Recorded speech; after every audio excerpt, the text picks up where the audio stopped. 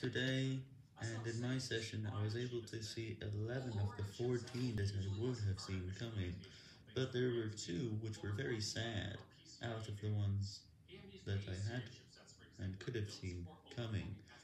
One was because it was huge, I didn't notice, but there was a ton of lag, so I didn't even care. Another one, the second one, was a guy with around 600 mass, and it would have been easy for it, but there was something distracting me, which makes me less likely to see it. So this is why I didn't see that one. And there's one other one. And this one was because it was small. It was pretty sad that it was so small, and it's less likely I could see those coming. And all the other ones I did, but one of them was close.